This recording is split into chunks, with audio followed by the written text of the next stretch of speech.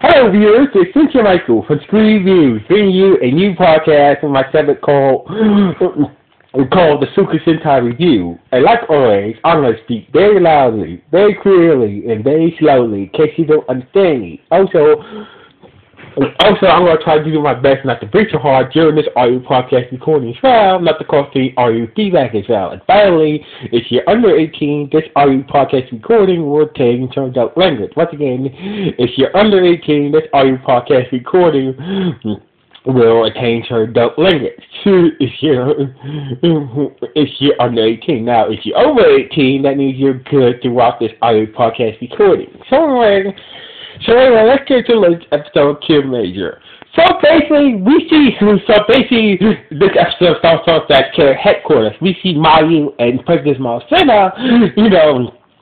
at the headquarters. So basically, Takamichi and Jiro get in the headquarters. So basically, Mayu and Mashin was like, hey, where are the others? So basically, they're busy at work. So basically, the other Kiramagers were busy at work. So basically, Jiro noticed the hangar area where all the Kirame stole Zords were at, and only the 5 main Kirame stoves were in the hangar. So basically, where are the other Kirame stoves? So basically, it turns out that Zabu and the other Kirame stoves are in anime, basically the second crystal homeworld, visiting and helping out there. So basically, all the other Kirame stone Zords went to Anaman to go, to help out there, and to visit. Only the 5 main Kirame stones were there. So basically, they figured, Jiro and Takamichi figured that, maybe that was hoping that hoping that will happen today because they're short-handed. But the alarm went off, so basically, Mayu suggested use the Kirame arrows to summon the king and the Hakubu to take down this monster that just showed up. But Takamichi and the other Kirame stones suggested that we could take down this monster by ourselves. So basically, we can't always summon the kings to fight all our battles for us. So basically, Takamichi transformed into a stone form and combined and formed the Kirame and formed the Jordan Megazord, and Jiro used to combine all the other Kirame stuff, combining the 5 main Kirame stones into the Kirame Megazord, and they went to go fight the monster. So basically, this Mark Beast monster had 2 heads. One with each of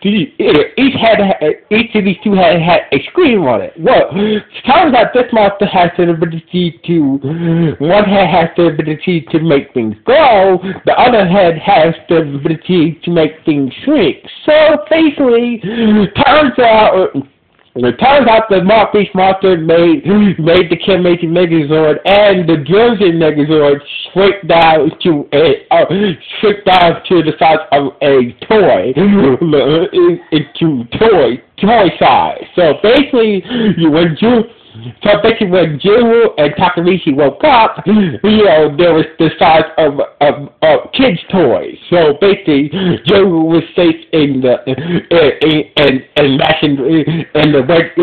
Mashin Fire's cockpit, but as for Takamichi, he was stuck in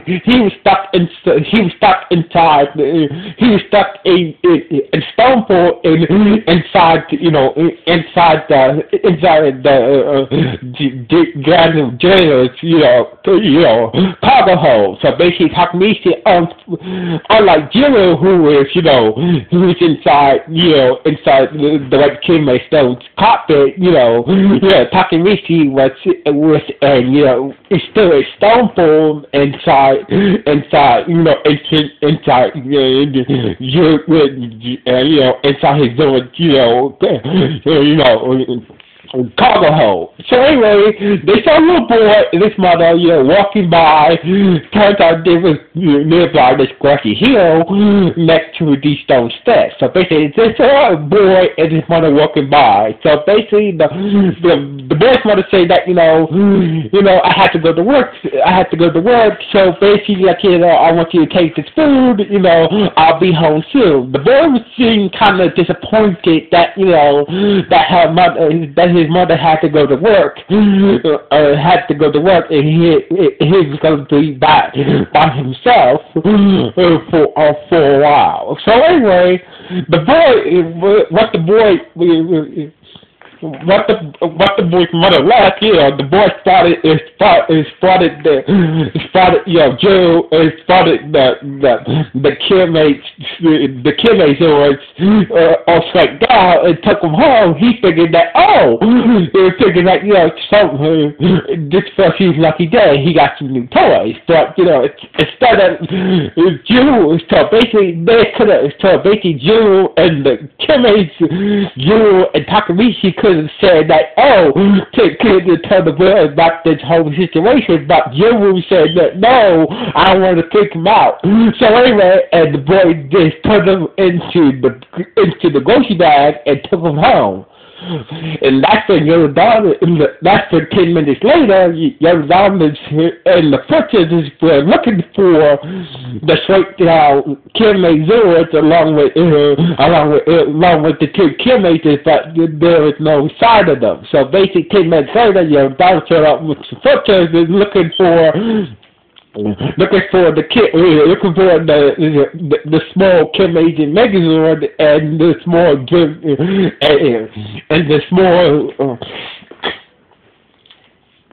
sorry, I'm a little stuffed up today, so sorry, give me a moment. Sorry about that, y'all. Anyway, so basically Yorodama showed up with the Fortresses, at the grassy hill next to the stones, looking for the small Kiramager Megazord and the small Drinking Megazord that was struck down by the Mark Beast monster. But it was too late. The boy already took them. So anyway, the boy who took the Zords back to his hideout, started to play with them, blah blah blah, and basically enforced him to transform into a Megazord mode, and he had to clean up the mess, and he just went to sleep after that. After playing, so basically the boy fought these were toys instead of he fought these toy versions of the Kiramager Zords, of the Kiramager's main Zords, but he didn't realize that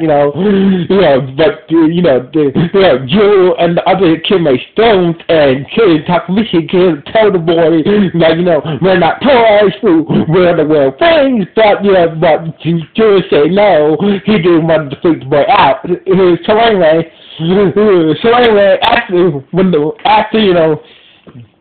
so basically, after the boy was done playing with him, he had to clean up the mess.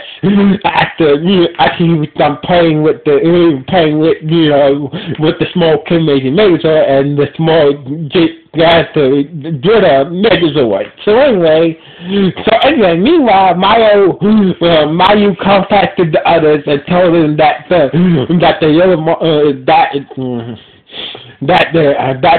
Mark Beast monster shrank down the Kiramager Megazord and the Drinking Megazord. So basically, Mayu told about the situation, and he can't find where Takamichi and Jiro and the other Kiramager and the Kiramager Megazord was at. So basically, he contacted the others and whatnot. So basically, on top of that, Yorodama was using her dark changer morpher to try to find where the tiny Kiramager Megazord and and Driller Megazord was at. So anyway, so the Kiramager went searching to it. So anyway, back at the boy's house, the boy went to sleep, party with the sleep, and Takamichi said, "This is our chance. Let's get out of here." So basically, the other Kiramager stones and Takamichi was got the boy is asleep. We can leave and head back to care headquarters, but Jimmy was like, no, I need to talk to the boy first. So basically, Jimmy, used the Kiramager Megazord to talk to the boy, and he's like, I see that you're sad, your mother had to work, today, whatnot. What's going on? Why are you so sad? I saw you before, when your mother said she had to go to work. So basically, the boy is afraid that my mother worked all the time, and I always home alone by myself. So basically, Jerry said that you should tell your mother that. You should tell your mother that, tell her that, that she needs to spend more time with you. And that's when his mother came. It turned out his mother came home early, and when the cake, she said that, my boss sent me home early, so basically, my boss sent me home early, so basically we could spend some time together, and she saw that, and she saw the time, and she saw the Kiramager Megazord and the Junior Megazord in the toy size, figured that, she figured that her son must have stole these toys and tried to take it away to her, but before she even explained what was going on, the mother's tried to snatch the tiny Kiramager Megazord and Junior Megazord from the boy, and the boy managed to get them back and ran out the apartment with them. So anyway, meanwhile, Yodame was here's her changer, just like Takamichi's changer was way off was not capable of finding any of the Kiramager stones. So basically, it turns out that Yodame was trying to find the Kiramager Megazord and the Junior Megazord with her dark changer, but seems like her changer it's just not capable of finding Kiramager stones or any of the Kiramager Zords either. So anyway, so basically you're gonna bump into the other Kiramagers and the Kiramagers is like, what you done to the others. Yodama said it doesn't matter anyway. So anyway, and she just left the area, and that's when the Mark Beast monster showed up, and that's when Toro and Sugar tried to do their best to deal with the Mark Beast monster, while Sato and Seda really tried to find Juro and Takamichi and the other Kiramager Zords. So anyway, the boy's mother caught up with him outside, and that's when Takamichi and all the explained the situation, and the mother was like, I understand that. This is kind of weird, but I understand the situation that was going on. So basically, that's when Joe took ran back with the Kiramager Megazord back to headquarters and told Maya to to unsweep the Kiramager arrow. That way the others can use to summon the graceful Phoenix Megazord. So basically Mario used his, turns out it was easy to unsweep the Kiramager arrow. So basically Mario used his technology to unsweep the Kiramager arrow, and send it to Sugar and Toto. They summoned the Grateful Phoenix Megazord and took down the Monster monster, and they all was turned back to the proper side. So anyway, the boy told. So basically, the boy took Joe's advice and told him how he feels about her mother always working all the time and leaving her alone at the house all the time. So basically, the mother and the boy is he's just saying tonight on, I will try to do my best.